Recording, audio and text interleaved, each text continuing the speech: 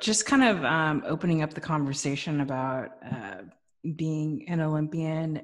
You recently joined Athletes Unlimited, and I see you got a website going. What are some of the different things that you're involved in to try to make this whole dream work for you? Well, I actually, up until February, I had a full-time job at Lululemon. So again, playing softball, there's not a lot of financial opportunity within that. So to make ends meet, pay rent, all of that stuff, I had to have a full-time job.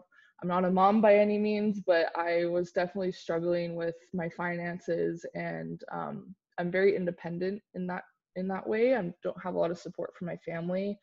Um, like sport wise, I have a ton of support, but just like I've been on my own pretty much with finances and all of that. So finding a way to make ends meet with a job. I'm again with Can Talks, just listening every day to people sharing their story and whatnot, because Can Fund is a huge part of my Olympic journey. They provide monetary support for me. I tried putting a fundraiser together for me. Again, it goes towards things that a lot of people have support from their family with, and I don't. So I'm just really trying to make ends meet, like you said. But I'm also involved with Athletes Unlimited, which I'm really excited about. It's this new opportunity that I'm sure everyone listening knows about, but it's a really good way for us to spread the sport and to try to grow the game.